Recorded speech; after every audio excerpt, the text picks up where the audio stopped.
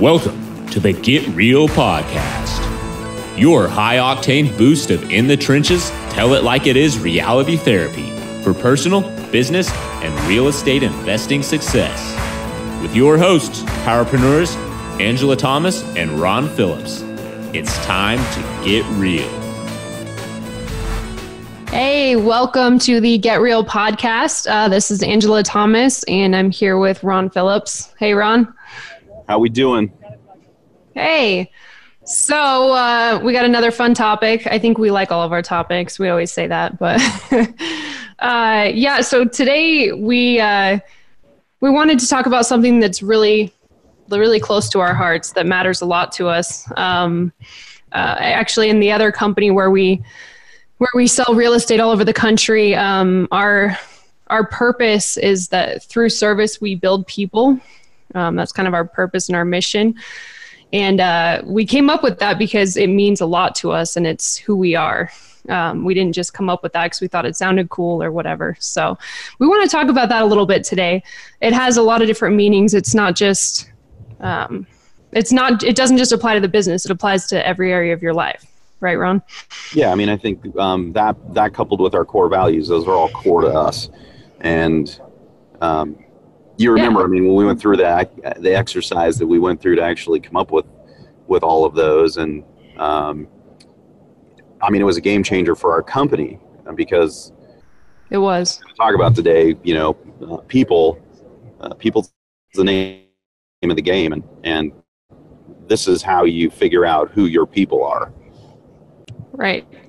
Yeah, that's really true. It's changed everything we do. We no longer, everyone in our company has to share that value and those values with us, obviously, but it's also changed how we interact with, potential customers and leads.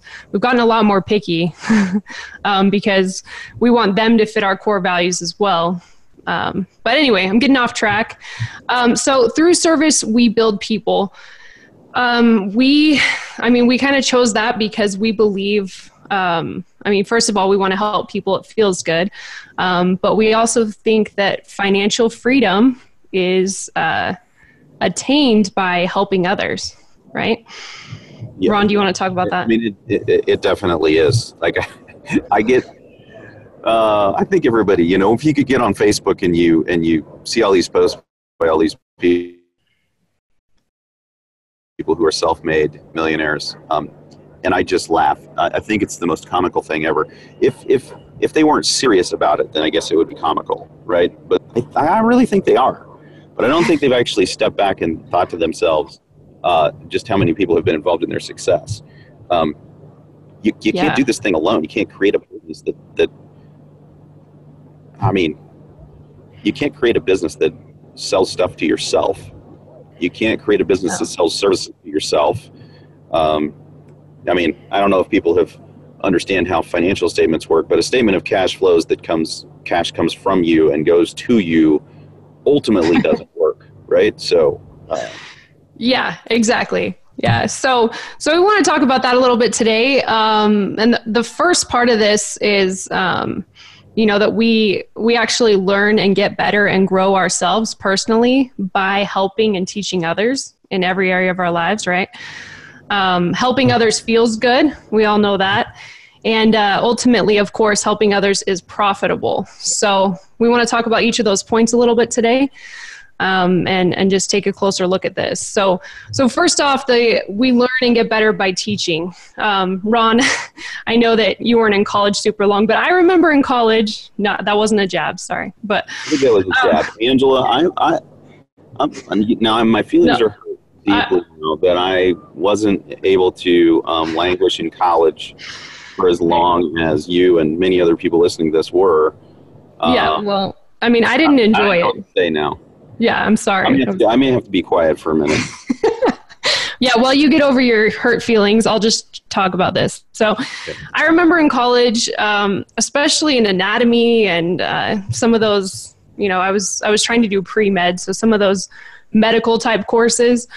The only way I ever did well in any of those classes was by offering to tutor other people in my class when really I didn't know any more than they did. And I would I'd take them and I'd like draw out pictures for them of all the concepts and where everything was.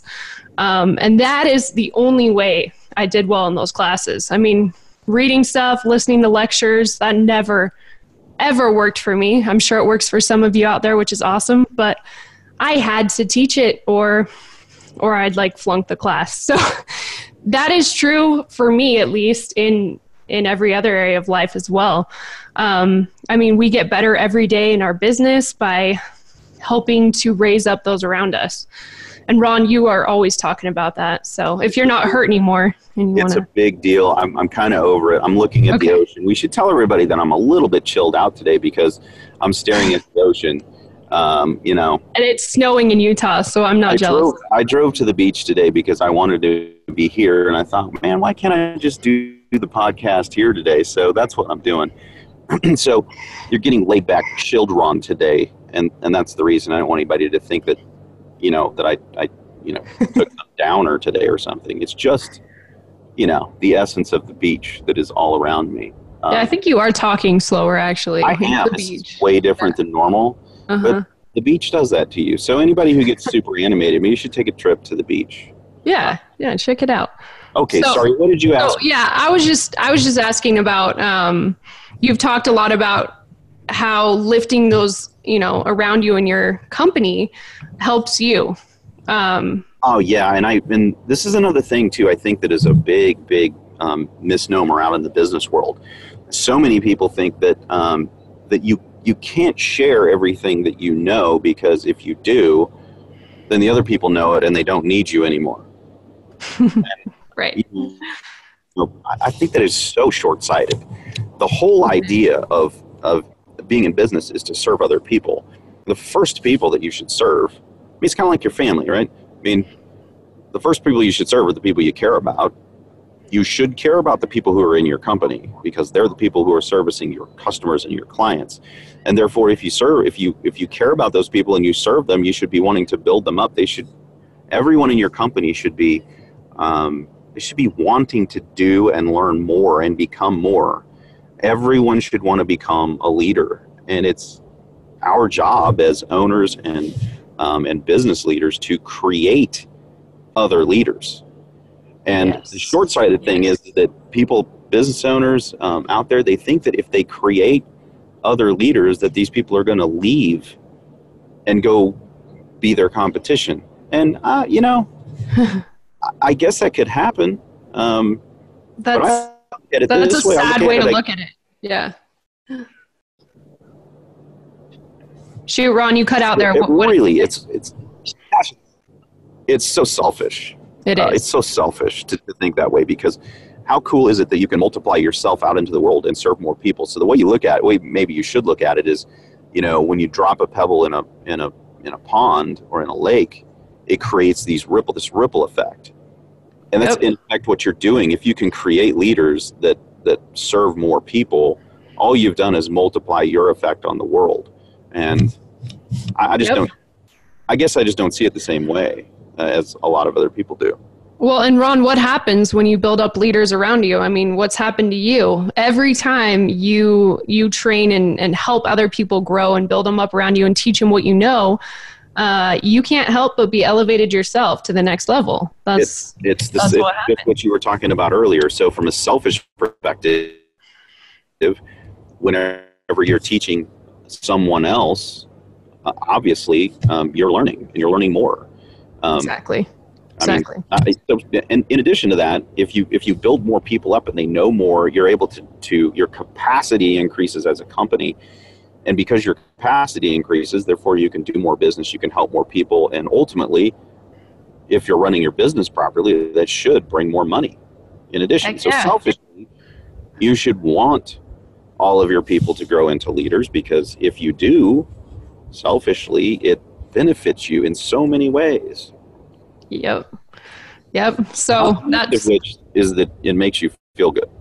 Yeah, which, you know, that's the next one. Helping others feels good. I mean, this is a selfish reason, but I mean, the reason I'm excited to go to work or to work in our other company on Monday morning is because we're helping people. We have a mission and a purpose in our company.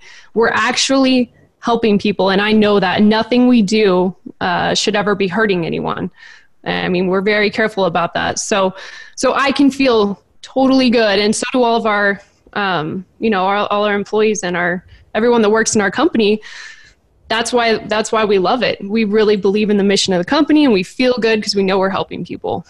And it's always really nice to hear it too, to have people, comment on Facebook about how you've changed their life and what you've done that really, really affected them. So again, from a selfish perspective, right. We get to hear about not just them, not just changing, the investor's life or whoever worked with us, but I mean, a lot of times they're telling us about how, it improved their whole family's life, or they were able to, travel with family, or, support their parents, or send kids to college, pay for their kids' wedding, whatever it is. It's really cool to see it touch their whole family and their circle. So it just feels good. We love doing it. And of course that applies in every area of your life. It's helping others is, obviously it's a charitable thing to do, but you can't help but benefit from it every single time, no matter what it is. So yeah, whether it's in business or whether you're serving at church, or whether you're just serving, you're with your civic duties, whatever you're doing, helping someone in a grocery store. You just feel good, right? You should be giving to and serving people around you, but in business specifically. And this whole business about, it's all about me. Man, so I wrote this blog post on right. Here it comes. Here it comes. I wrote this big long Facebook post about the art of the deal, and I hadn't read that book for a long time because I really don't. I don't see myself in that book, and but anyway, a lot of people suggested that I should read it, so I read it, and man, it is so self-serving. That book, it's the epitome of the opposite of everything that I believe business should be about, which I guess begs the question: can you be a complete douchebag and still be successful, Angela? And well, apparently you can, right? Yeah. So if you want to be the guy who goes out there and says that you did everything by yourself, even though you didn't, you can still be successful. And, I guess Godspeed. Yeah. I don't want to be that guy. And the cool thing about it is different. I was just saying, I guess they have something different driving them, because I just don't enjoy working unless I know that it's helping someone. And maybe that's just, I don't know, how we are, how our core values are. It must be a core value difference. But yeah, what's driving you to success and to work that hard if it's not to help someone, Yeah, so it's so critical that I think we already did an episode on core values and how incredibly important they are for your business. But it really is important, because if you guys have heard my core values, and you've heard Angela talk about core values and how we, our team is pretty solidified along those core value lines, because that's just who we are. But if you're the person out there who wants to do everything yourself, except for when you need somebody to do some work for you, I guess you better figure out what your core values are too, so you can find those other selfish people that want to work in your company with you. Yeah, exactly. Exactly. Because if you're that person and you actually do what I just said, and you train them up, because they're also selfish people, they will leave and they will be your competition. I can guarantee it. Yep. Good point. So, okay, the last one and the most obvious one is helping others is profitable. And I know we've touched on that a little bit, but if you're helping people, can you think of a business model that works? We talked about, yes, you can still be successful if you're selfish, but their business still has to help the customer, or it wouldn't make any money, right? I can't think of a business that, they're helping people on accident, maybe they're not happy about it, but I can't think of a business. These people who talk that way, I really think that they a lot of them, I think, don't mean it the way that it sounds. Oh, yeah. Because I know several of them, they have fantastic businesses that serve lots of people.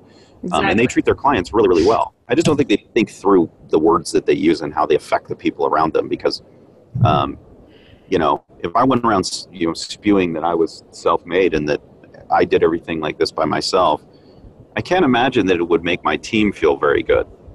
Yeah, not really. As part of your team, I can say no, it wouldn't. Right? That just doesn't make any sense, you know, and that somehow I just magically came upon all of this money without serving anybody's needs, which is just not true. Right. To the extent that you can serve the most people's needs with the best product and the best service, you will make the most money. Right. Just as it's like business 101. Yep. So true. And of course it's good to do like pro bono work. We offer, you know, all of our education and information, completely free of charge, coaching, whatever. So that's awesome. But your business does still have to make money. So on the other side of the coin, I'm just saying, you know, you can help more people if your business is profitable. So while we want to help people, there's nothing wrong with charging a fair amount for your services or your products, whatever you're doing, so that you can continue to help more people, right? We are capitalists here at RP Capital. Yes.